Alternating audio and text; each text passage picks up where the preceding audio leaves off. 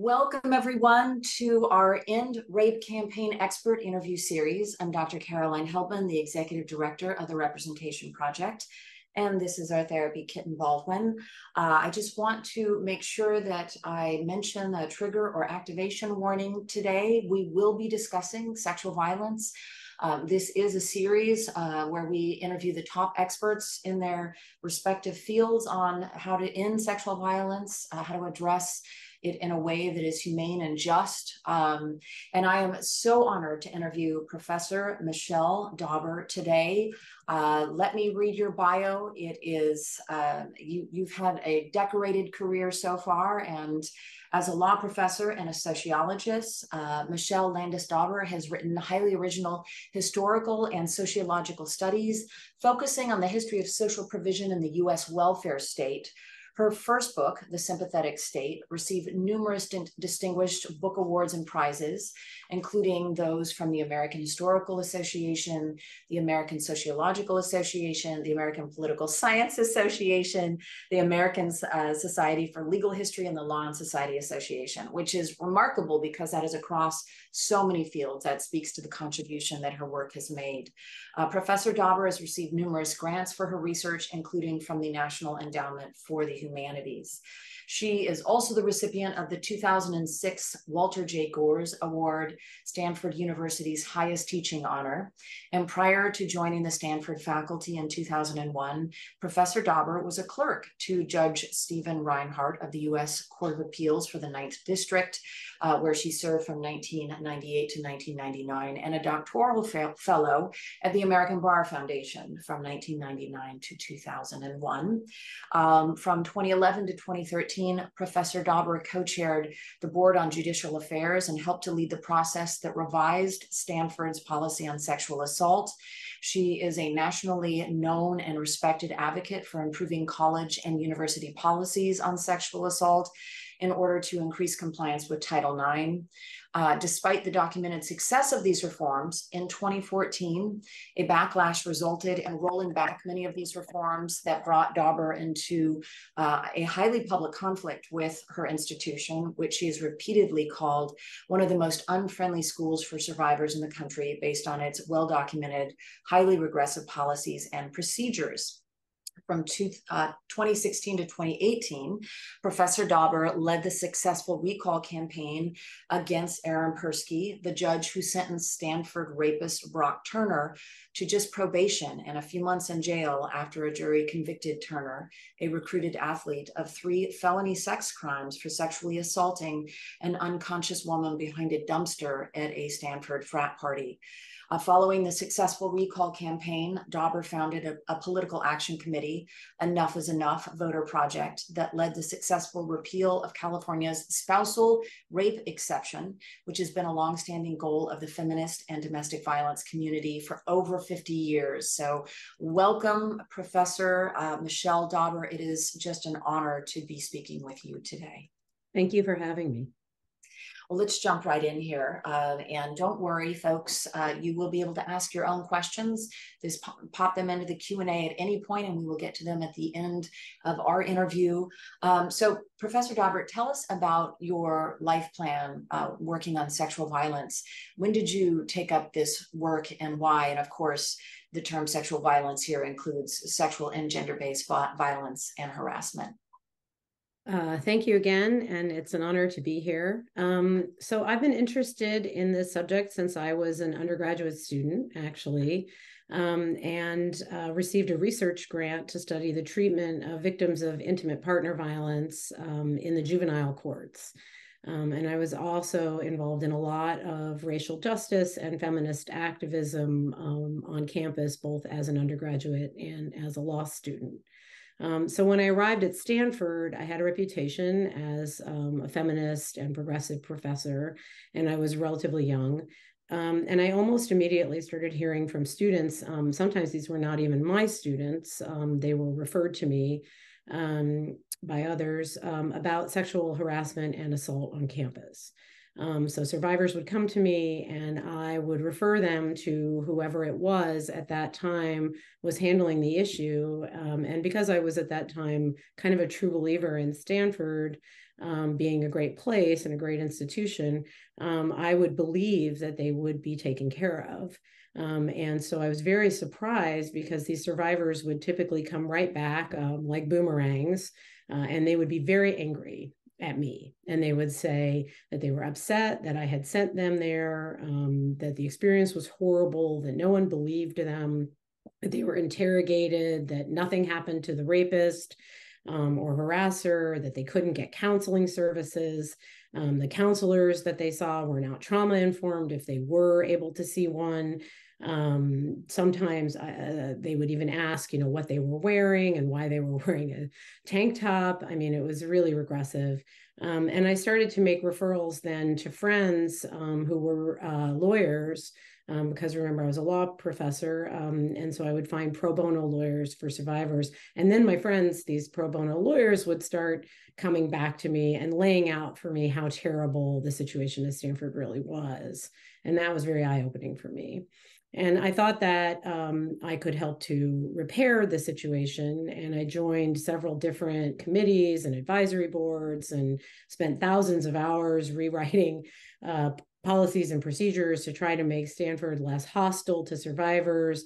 I presented to faculty committees and administrators. I collected data that proved, the empirical basis of all my proposals. And the research that I did showed that during the 13-year period from 1996 to 2009, which was, the only years for which there were even data, there were only 4 hearings and 2 findings of responsibility for sexual violence on campus during that entire 13-year period. And when you asked survivors why they weren't reporting or using Stanford's procedure, they identified 3 features as problematic. Stanford at that time was one of the very few schools that used a beyond a reasonable doubt standard for the burden of proof.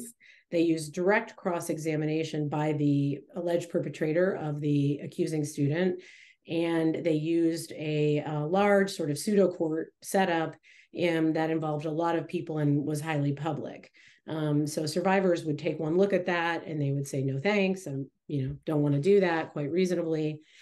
And due to the reforms that I led, these 3 features were eliminated. And without going into more detail, usage of the reporting process at Stanford then shot up dramatically. So we had a 10-fold increase in utilization in the first 3 years of the new procedures, which was, by any measure, a stunning success. And this meant that a lot of students were now being found responsible for sexual assault. But the university was not expelling these students or really taking much action to sanction them at all. And this occurred in 2014, just as the national campus survivor movement, in which Dr. Heldman was involved, was launching. And at that point, survivors started reaching out to me to tell me that these supposedly great procedures that I wrote were terrible and not working because their rapists were not being held accountable. They weren't being expelled, even for extremely serious offenses like sexual assault, sexual penetration through force. And so I looked at the sanctioning data, and sure enough, it was true. And in fact, I found that Stanford had only ever expelled 1 student, and I think now we might be up to 2 students in its entire 150-year history for sexual assault. And at that point, I spoke out somewhat mildly, actually, to the press in support of the students. And from that point on, I was basically blackballed from having any role in anything to do with this subject at Stanford. And the retaliation was extremely swift, extremely personal, and extremely public.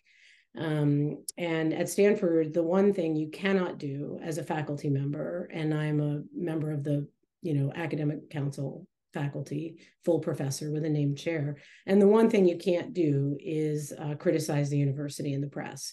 Whatever Stanford says about free speech, whatever they say about academic freedom, in my experience, it does not apply to public criticism of the university itself by the faculty. So I was unable to prevent the backlash against these policies when it came, because I had been removed from any role. And many of the changes we had made were rolled back, and Stanford's procedures at that point became probably the most unfriendly to survivors in the country. And from that point on, I really gave up on the ability of institutions like educational and legal institutions to reform themselves. And I got very interested in the use of democracy to hold these institutions accountable and force reforms on them from the outside rather than from the inside. That trajectory feels so familiar to me, the kind of losing your religion when it comes to the institutions being able to take the action they need to take. Let's dive down one layer deeper and talk about what the research tells us are the root causes of sexual violence before we return to your incredible advocacy. Sure, of course. And in my opinion, at the most basic level, the cause and the result of sexual violence and harassment is a deep power disparity, which has been sexualized. And there are a lot of aspects to that, a lot of ways in which sexualization of violence is normalized in our society through pornography and the objectification of women that's created through prostitution.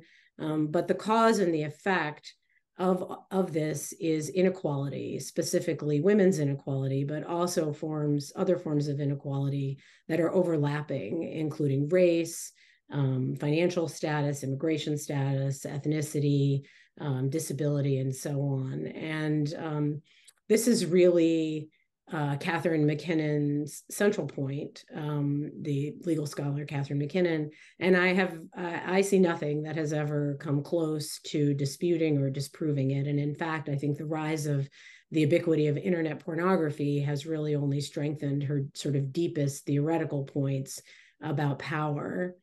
And as she has pointed out for decades and more forcefully recently, inequality undermines the reality, if not the legality, of what we tend to call consent.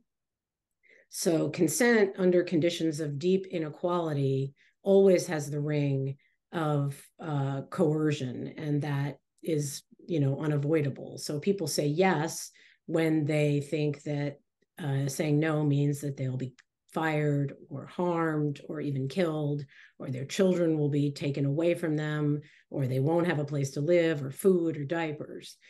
So it's really, a very important question to ask, what value does saying yes have under those conditions?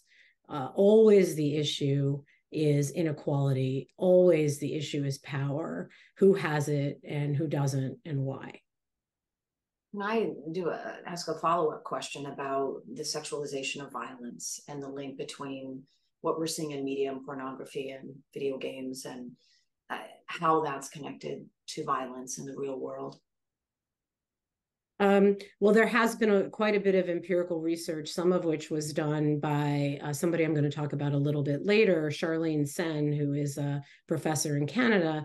But there is quite a bit of research showing that exposure, for example, to these kinds of media images, and I think, the film that, is connected to this project, Misrepresentation, I believe, really also help to underscore the point that these repeated depictions of women being and individuals being depicted being treated violently but enjoying it is, for obvious reasons, harmful.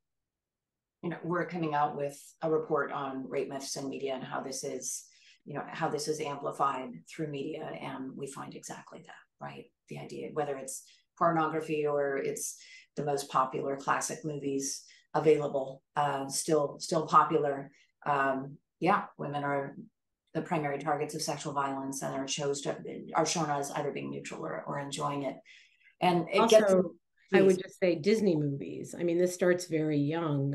Beauty and the Beast being, I think, one of the best examples of this, sort of intimate partner violence in which somehow she falls in love with her abuser and fixes him.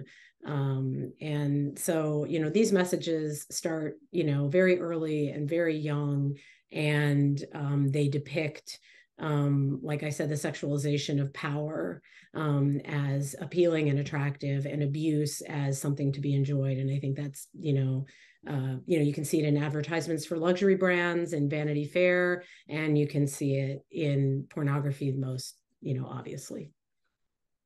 Along those lines, what are some things you wish people just knew about sexual violence, and what are some of the rape myths or myths of sexual violence you would like to bust? So I think some of the most pernicious myths in this area have to do with intimate partner abuse, as the appalling public treatment of Amber Heard in the Johnny Depp lawsuit against her really showed. So first of all, sexual violence and intimate partner violence are not two different buckets as people imagine them. Domestic abuse very, very often includes sexual violence. And referring back, to the last question, a violent, intimate relationship is one in which truly voluntary sex is a very difficult, if not, impossible, situation, given the threat of violence that hangs over every single interaction. So what good is the notion of, consent in that kind of a context? Spousal rape, intimate partner rape. I mean, these are very underreported crimes, in part because the victims face the, sort of why did you stay if it was so bad type victim blaming.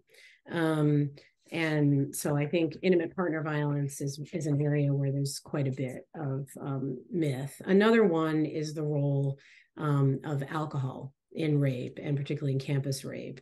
Alcohol does not cause anyone to be a rapist. Alcohol is simply a tool in the hands of a rapist, and it makes resistance difficult, and it makes memory unreliable. So it is, in fact, a very good tool, a very, excellent tool in the hands of a rapist. And it is hard work, essentially, to use force, whereas, and it leaves marks. Whereas a drunk or unconscious victim, such as Brock Turner's victim, does not have to be subdued with force. And then, as I said, they may not have a complete memory of events, or at least that can be called into question by a defense attorney or a college Title IX investigator. So rapists use alcohol to facilitate raping. Non-rapists are not turned into rapists by alcohol. And the false belief in this idea is incredibly persistent and pernicious, and it has led a lot of colleges to adopt alcohol restrictions rather than to hold rapists accountable and expel them. And these restrictions do not work. They are counterproductive. They do not reduce alcohol consumption, but they do drive it underground, which is very dangerous in a number of ways, including more rape. Well, you brought up the Brock Turner case, right? Let's dive more deeply into that. Tell us about your advocacy work with Chanel Miller and her case against convicted rapist Brock Turner. What role did you play in raising awareness about the case and in the eventual removal of Judge Aaron Persky? Yeah, thank you for that question. So I was the chair of the committee to recall Judge Persky, and this campaign was led and funded by a large and racially and otherwise diverse group of women, queer women, women of color, and other groups of women here in Silicon Valley who wanted to remove Judge Persky for what we believed was his history of demonstrated bias in favor of privileged perpetrators of sex crimes and violence against women, including most famously the Brock Turner case, but also in several other cases involving college athletes. The campaign took 2 years and ultimately was successful, winning 62% of the vote in California's second most populous county, Santa Clara County, where San Jose is located. So as I said earlier, I had started around this time, that is 2015, 2016, to think about ways to use the political system to address the failures of the legal and educational systems to address sexual violence. And this recall was part of that broader political strategy, that is to get a hold of the political system and utilize it to hold elected officials accountable for their handling of sexual violence, and thereby send a message that sexual and gender-based violence is serious and has to be treated that way, or there will be accountability from women voters. And as I recall, the campaign generated a lot of backlash.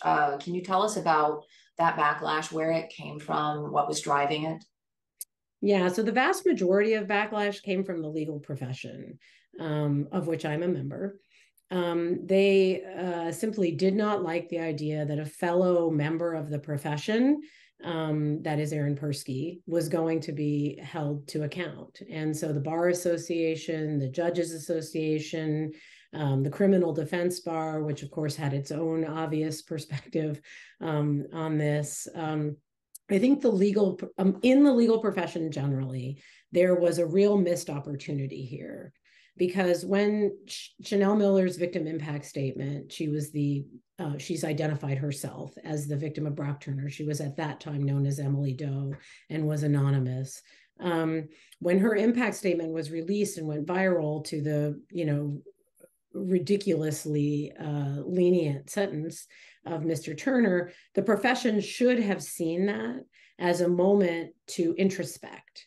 What does it mean that so many women are so angry at us, the legal profession? Now, remember, this is a full year before the 2017 resurgence of the Me Too movement. So in many ways, the Brock Turner case became, I think, a harbinger of what was coming, but had not yet happened. And there was a seismic shift that was starting to occur and could have been read from 10 million people downloading and reading Chanel's victim impact statement.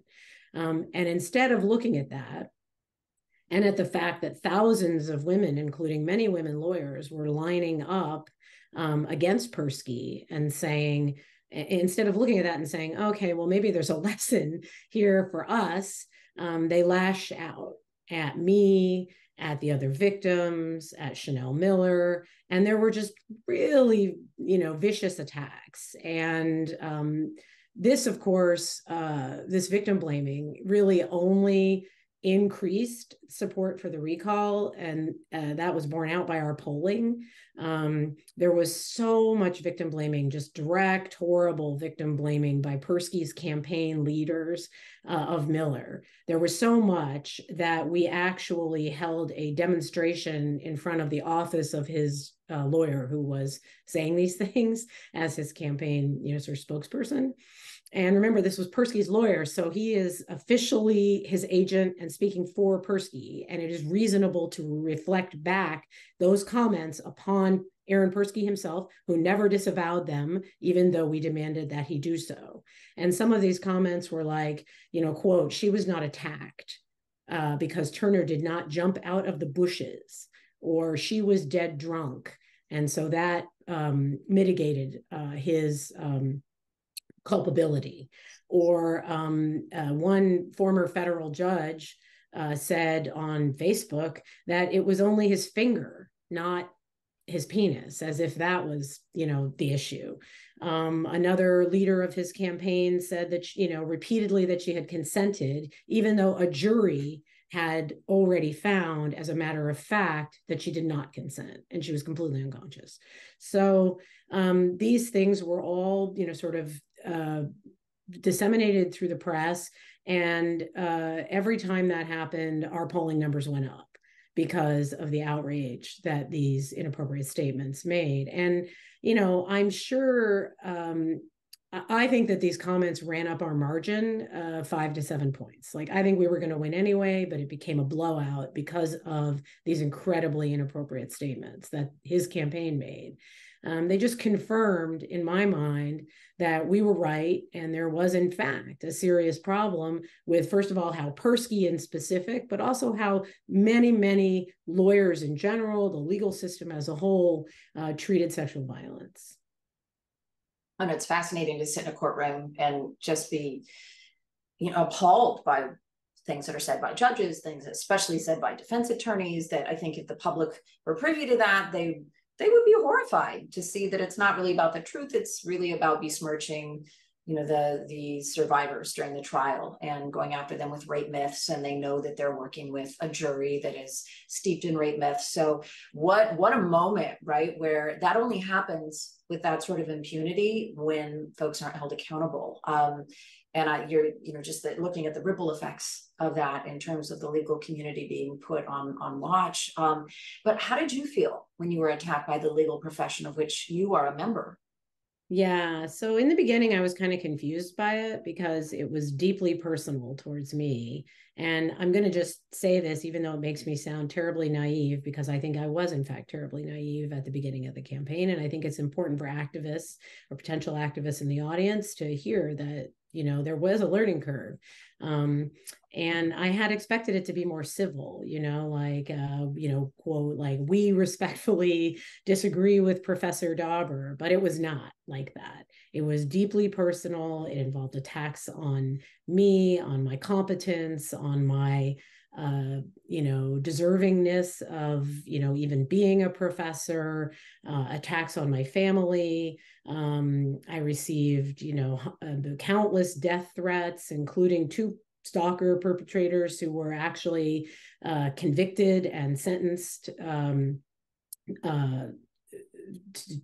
jail, for the stalking and harassment that I experienced. I got an envelope full of white powder, and that person was, investigated, prosecuted federally.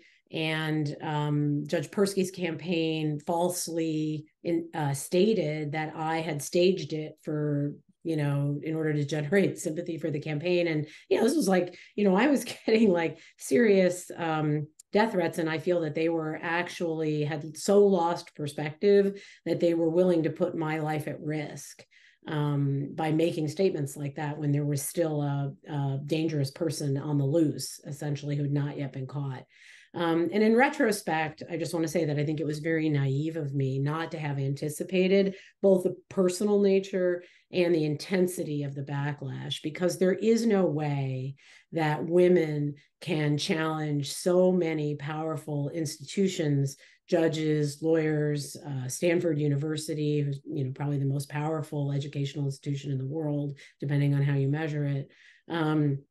Without expecting, very serious backlash, even including death threats, even including threats to my career and reputation and so forth.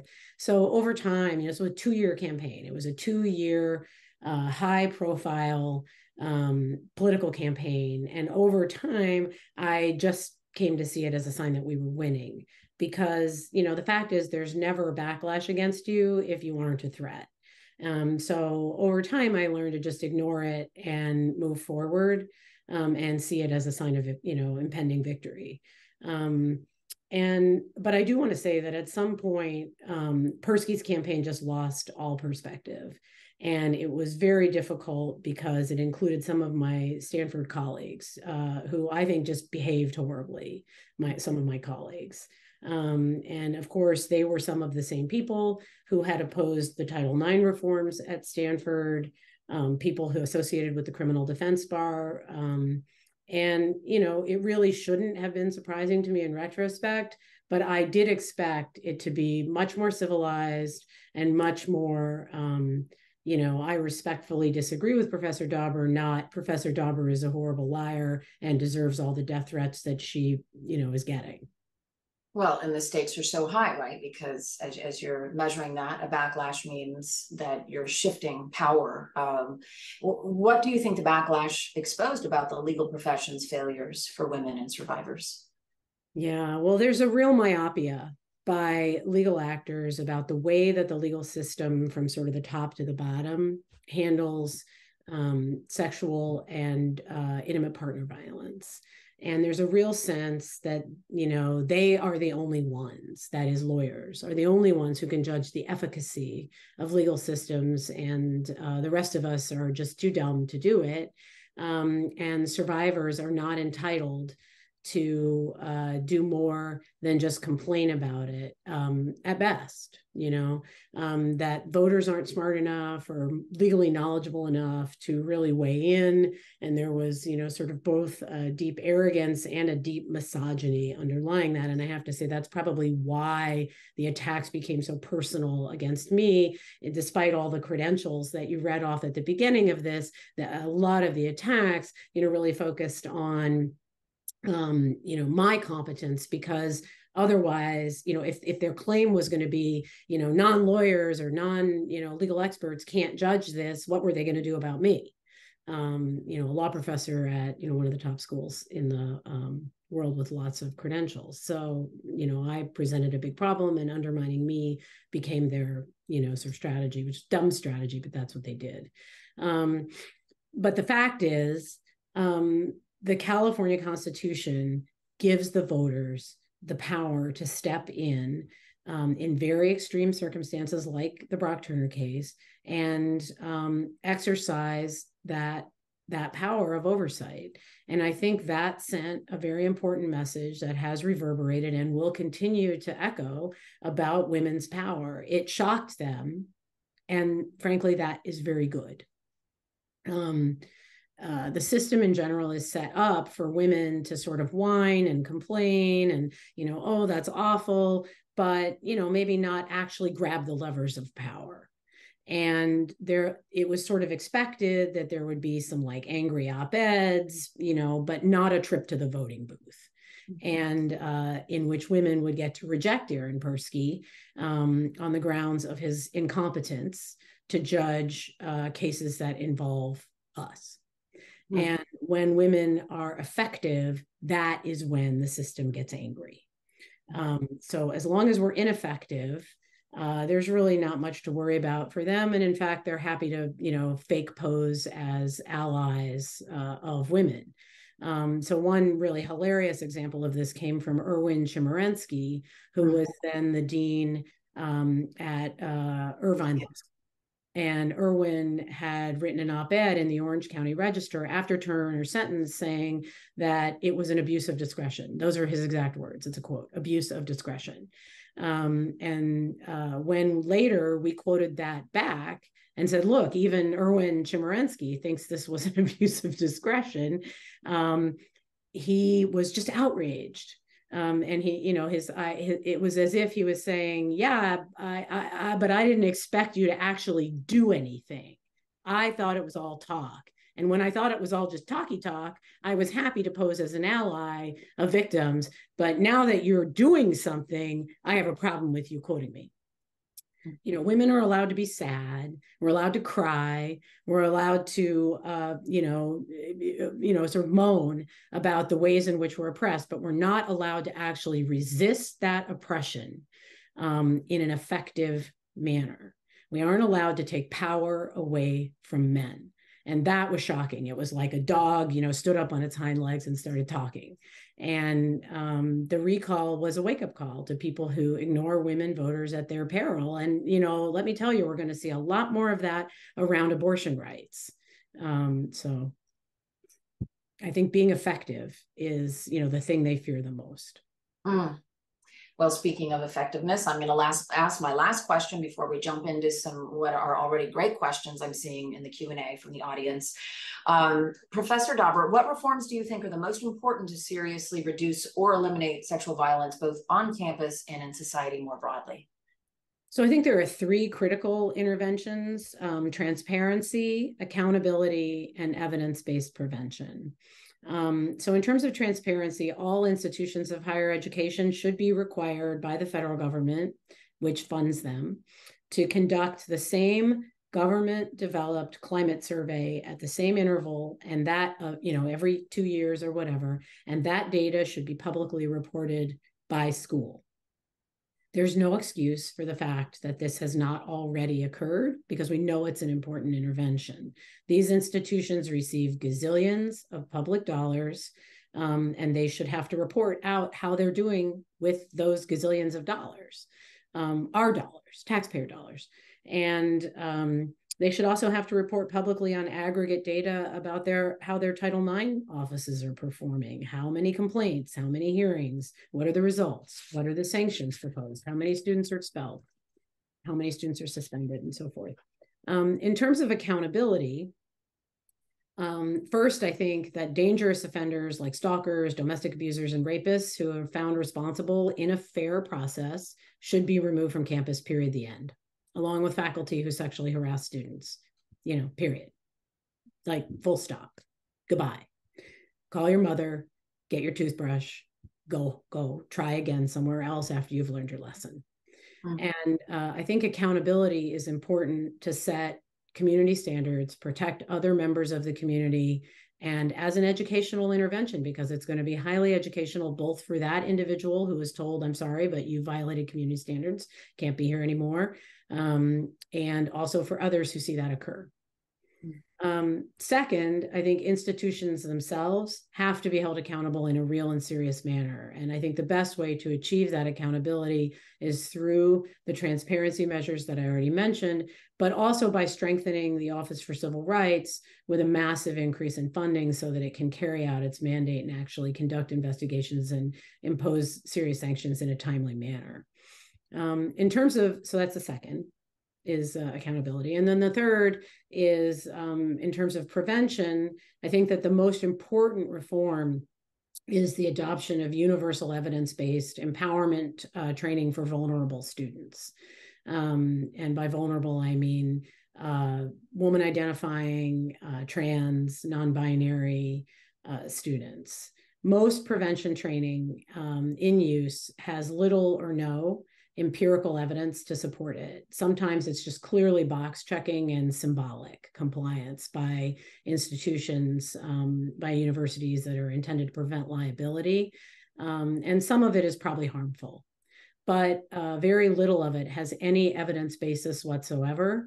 There's one exception to that, and that is created by Professor Sen, who I mentioned earlier, and it's a program known as EAAA, or sometimes colloquially called Flip the Script.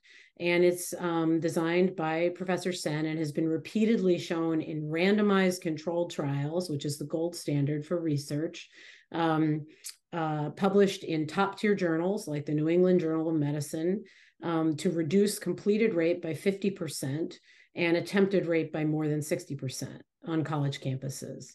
And when you consider the horrific personal, educational, medical, financial impacts of rape, this is just an incredibly effective, both cost-effective and interpersonally effective program. And the female students who've completed this program at schools where it's been, including Stanford, where they've done very, very limited, like 20 or 30 students trained, they say it was like a transformative experience and changed their life.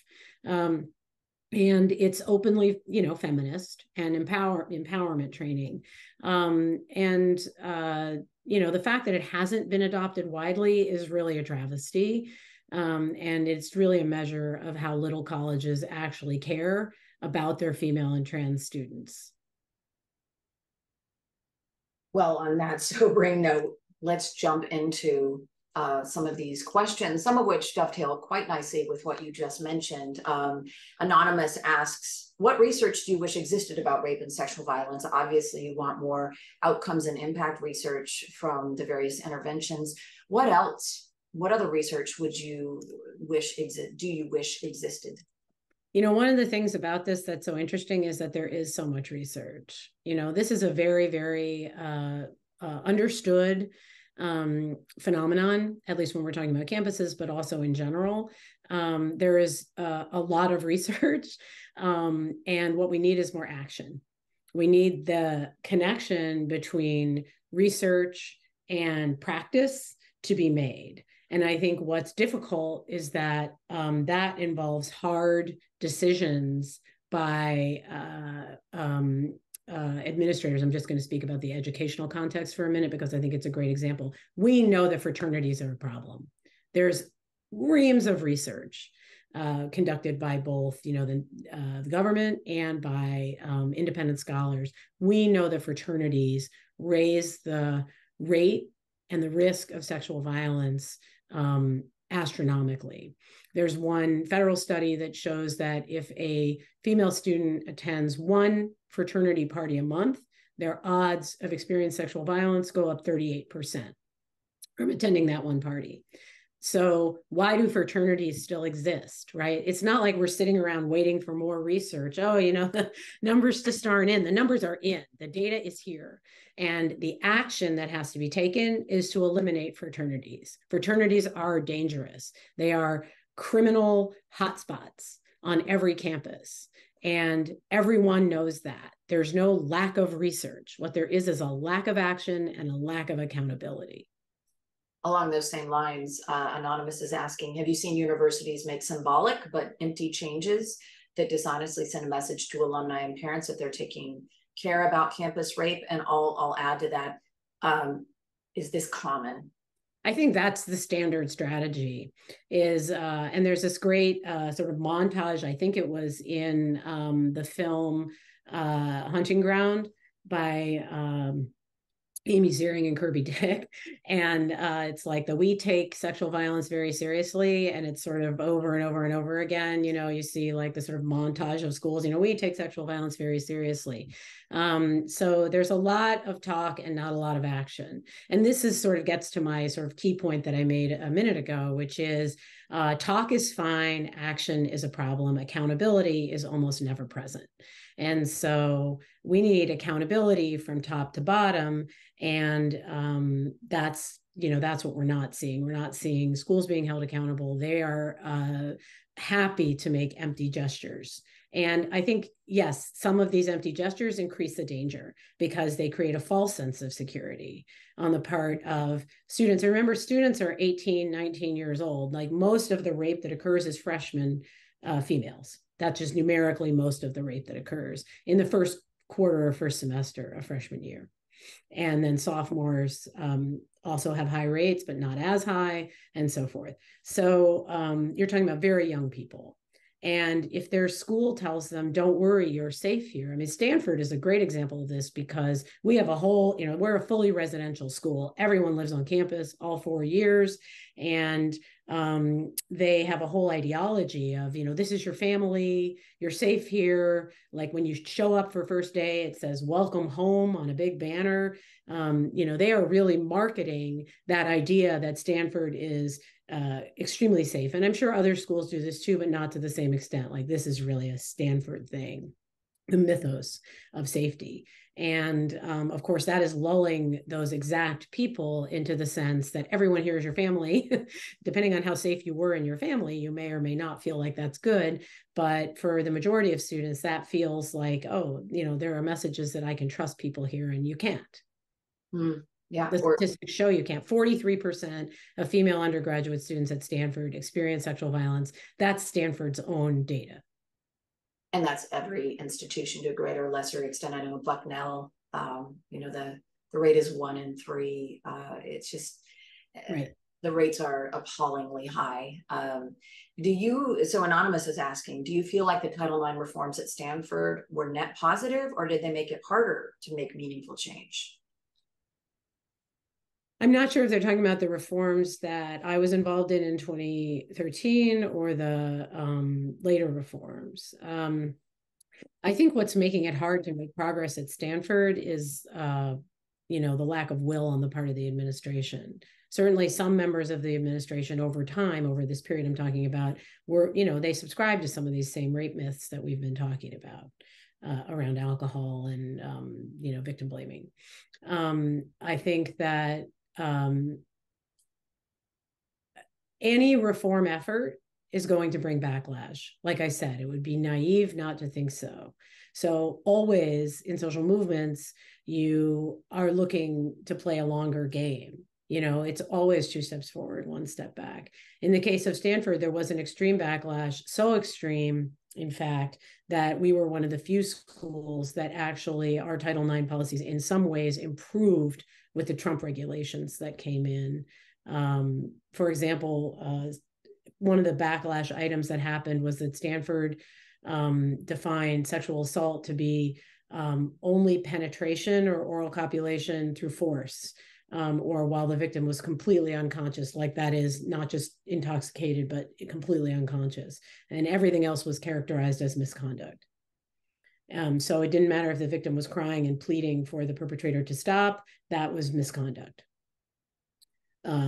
So, the definition of sexual assault prior to that had been sex without consent. And as I said, there are some issues with consent that, we could get into talking about, but that was a pretty good definition. And and that's the FBI's definition, by the way. And then our definition, which was rewritten by one of my colleagues who is a criminal defense person, who I mentioned earlier, was sort of opposed to the recall and quite, opposed to some of these reforms, rewrote it to be, such much more like the criminal standard, rather than, for certain acts, and it really had a very negative effect. On what you're laying out is institutions using a lot of different mechanisms to not actually change, right? Whether it's definitions or poor trainings or no training at all, or ineffective trainings, to not then taking claims of rape and other forms of sexual violence seriously. And even when they do take them, let's say, seriously, they're not expelling people, or they're not making the penalty very high. It's the same thing as you're discussing in the legal profession, in law enforcement, in Hollywood and entertainment. Can you speak about what it is about these institutions that is driving this? And maybe is it the core of what you're talking about, which is men's power? Yes. I mean, that's just like, yes, yeah. It's about the power of perpetrators and the way perpetrators are valued in the institution. Not all perpetrators are male identified, and many, although most are, and many victims are male, but we just need only to look at the Catholic Church to see that institutions will protect perpetrators, even institutions that are by their very nature sworn to protect the powerless. And that's why, as I said at the very beginning, the root cause of this is power disparity and inequality. And that is also, of course, the result of it. So to answer that question sort of directly about, did the reforms make it worse? No, I don't think so. I think, the thing is that we have to always be playing the long game and always be trying to move the ball forward. Because this is a deep-seated, it's not going to go away anytime soon. And most of the time we don't even properly identify it. So we deal with the symptoms over here. Anonymous asked, do you have any insights into how activists and allies can combat the funded slander campaigns that accompany prominent cases and take over social media? It was astounding to watch it in action with Amber Heard's case. And I'll just add to this that these are well-funded PR campaigns that are associated and affiliated with defense attorneys. We saw it in the Cosby trial. I saw it firsthand. We saw it in the Weinstein trial. We saw it in the Danny Masterson trial. We saw it very effectively take place in Amber Heard's trial. Just wait for it. It's going to happen, with Marilyn Manson's trial. Any of these prominent, alleged rapists who are going to be coming forward. Watch it unfold. So, Professor Dauber, what can we do? Yeah, I do think that the social media stuff that I saw around Amber's case really was shocking to me. And I do think that these are funded, intentional actions that are being taken in order to discredit victims and protect powerful perpetrators. In terms of what we can do,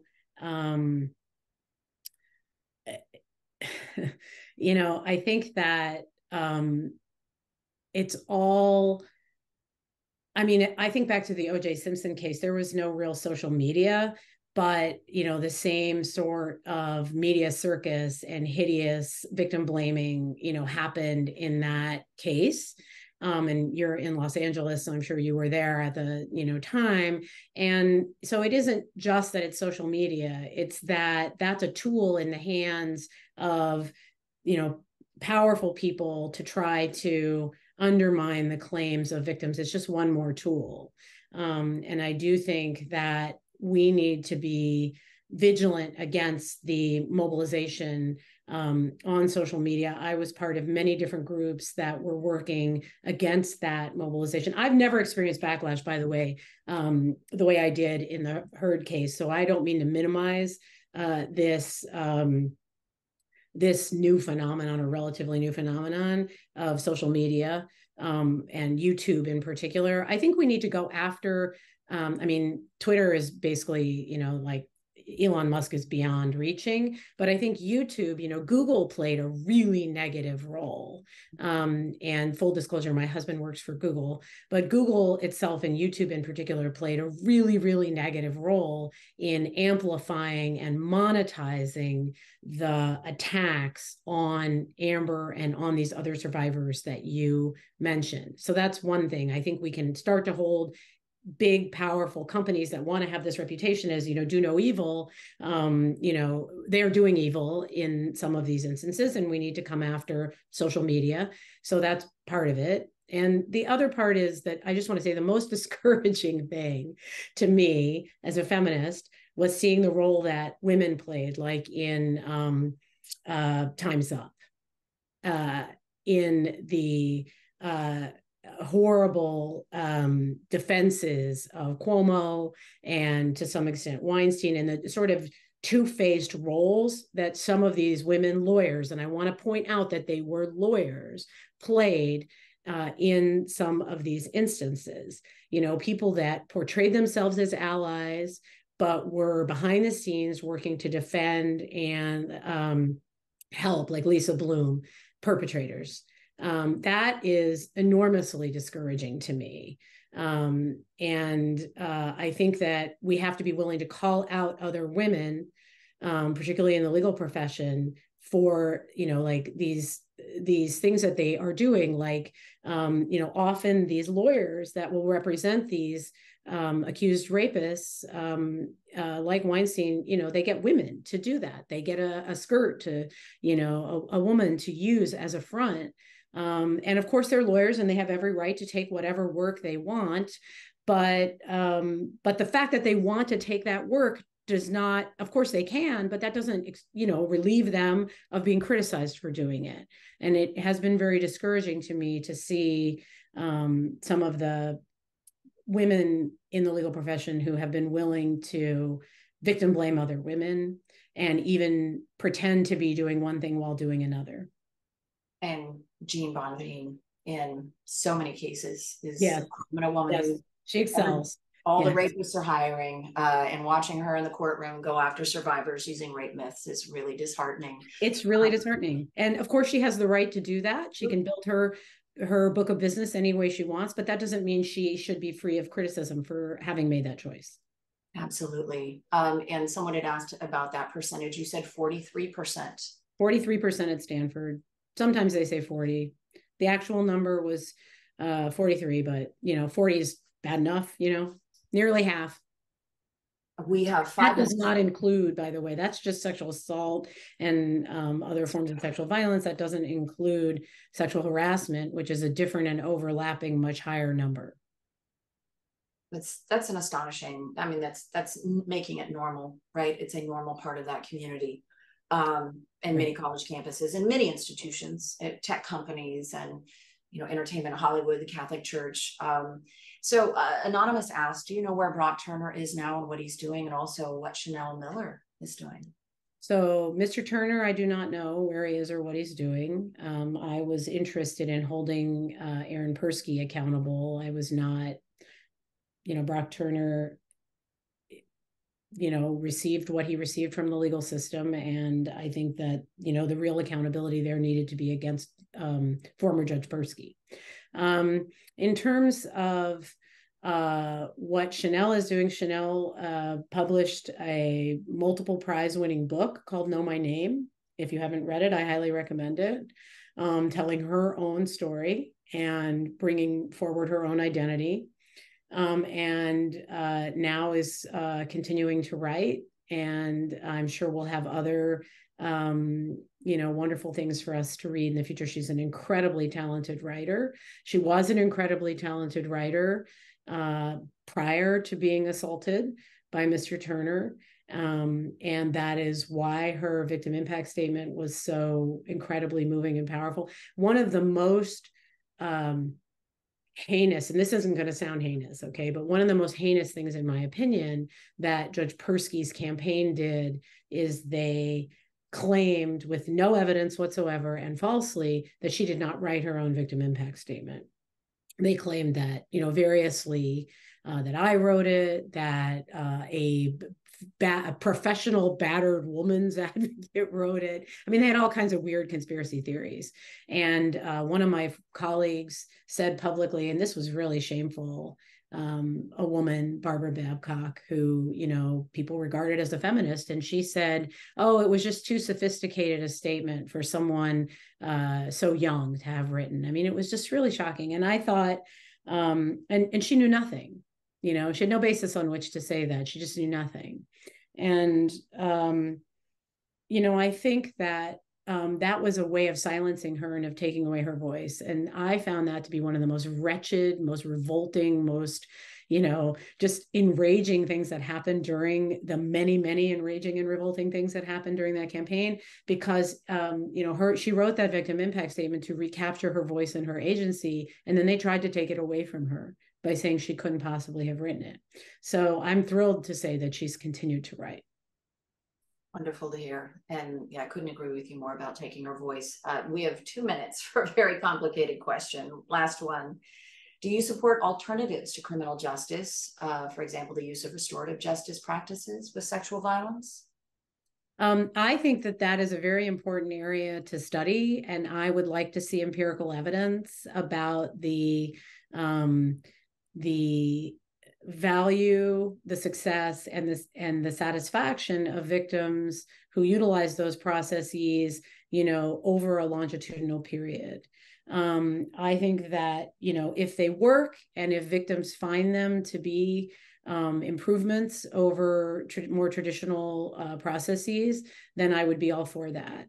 But I would want to see empirical evidence. And I also don't want to say that I don't want to see anyone pressured into doing it. And I'll just say this, that one thing about, well, I have many thoughts about this, and I know we're running out of time, but traditional gender roles suggest that women should be ready to accept apologies.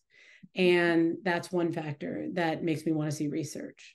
Another factor is that schools are bad at handling this issue. They're bad at handling sexual violence generally. They can't even run a grievance process that they've been required to run since 1972 or whatever, like they just can't do it because of all the power factors that I already talked about. So I'm deeply suspicious. My understanding is restorative justice done correctly is expensive, complicated, and requires highly trained people. And so a very well-resourced school like Stanford or Harvard or Yale might very well be able to do that, given time and research. I question, though, whether every school would have the resources to really do restorative justice correctly. So I would need to see research showing that can happen, and that victims over the long haul don't feel regret over participating in it. But then, yes, I would be in favor.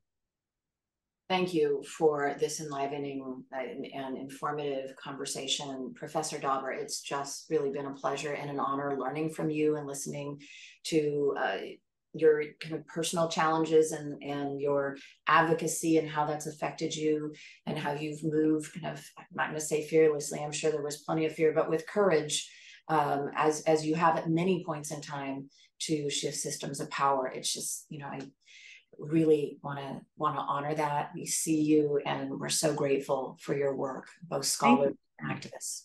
Thank you so much for having me. This was a great conversation, Dr. Heltman. I feel like I've been talking to a genius on this subject, folks. I'm sure you feel the same. And I hope everyone shares this with friends and family and folks who need to hear this interview. Thank you all and have a wonderful rest of your day.